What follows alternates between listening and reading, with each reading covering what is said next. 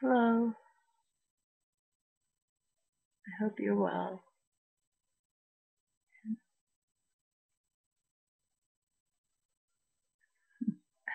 I forgot what I was gonna say completely. Just again. Wow.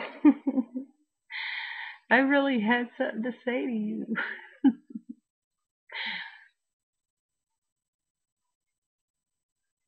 I wonder how long it's gonna take me to remember what I was gonna say. Positive.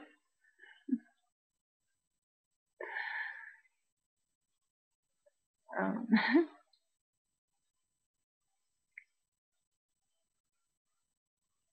what was I gonna say to you guys? Okay, well, I I had a seizure. Well, I had three back-to-back seizures. I think it was last night, and um, that is still progress. It is rough, but it's still progress. It's a rough progress, and I I'm not gonna complain. I mean, yes, I hurt. I do. I hurt a lot, and I'm brain dead, and I'm very so tired. Um, but nonetheless, I made my goal, my tiny little goal, to turn my camera on and say hi. How are you doing? Um, this what the detox that I do. It does involve seizure, and it does happen. And well, I've just learned to expect it at some point or another, or just well, I should say now I'm at the point where I just let go and just give it up to God and know that it is progress, no matter how bad it feels. It's still progress. And how do I know this? It's because there's a distinct pattern that I've caught on to, and I've listened to so many others who have Lyme, and I've learned from them a lot. I've spent so much time just learning every waking moment, pretty much, and I'm also a mom, so I'm not obviously I don't have time to always be learning, but I mean, most of the time my kids are just busy now and they're growing up. So, wow, how that time goes by and it's just gone. But there's, remember the movie 51st Date? And it had, I don't know, the girl from E.T. when she was little. I can't remember her name at the time, and I'm not trying to. But yeah, I'm just like her, except I'm older and not as pretty, and I'm not a movie star. And oh no, I don't want to be. I would never want to be. Never wanted to be. No, no way. Um, I'm still happy, even after all that, and I'm still smiling. I'm okay. Pain scale. It belongs to NASA. And then we got to remember that, well, at the current time, NASA is closed down the website and everything because our government's closed. Oh my gosh. It's all good. It doesn't matter the hell that I'm going through. It does matter that my kids are going through this with me, though, and my mother, and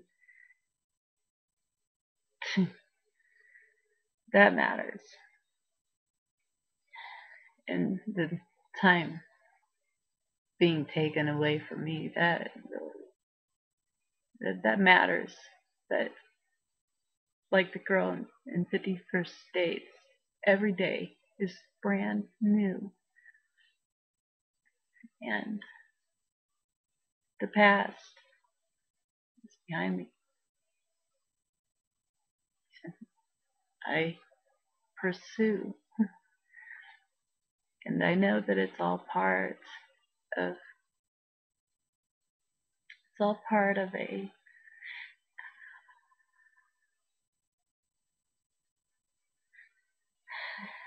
it's all part of my my cycle for detox. And now I need to rest up, and then I have to do it all over again. But it is progress as long as I do it. But right now, body needs rest and water real bad, and sleep. Yep. And then start all over. But I'm not starting with peroxide. No, no, no, no, no. Um, I would start out gently again. Slowly, slow the heat with the heat. Sorry, I can't even hardly talk. Um, and gradually again. And,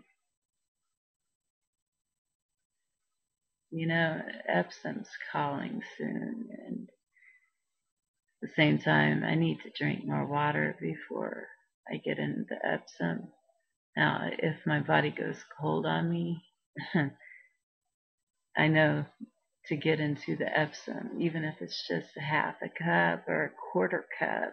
It's important, really important, at least to me, because if it weren't for several setbacks that I've had to take, several, and I'm talking gosh, since last June,